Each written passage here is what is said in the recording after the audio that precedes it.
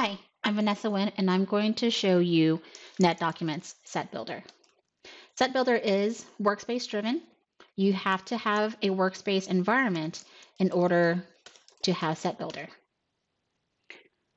With this, you can create a new set and also have the control of your index file. If you already have files already inside your local machine, you can simply just take those files and drag and drop it into the user interface of SetBuilder, which is pretty swift. And then from here, you have the power to set the tone of the set itself by changing out the numbering system, by reorganizing and rearranging the pages, and also even setting up the cover page. To rearrange items, all you have to do is click on the item itself and then drag and drop it anywhere you need to position it to. You also have the power to create more headers.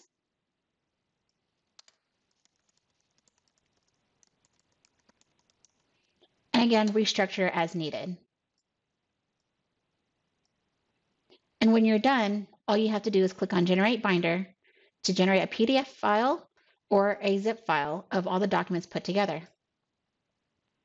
And then from here, so instead of just creating a Word file with the table of contents and then using another application to combine all the different Word, PDF, JPEGs, and even emails, combining all together and converting it inside another application, SetBuilder does it for you with one simple click.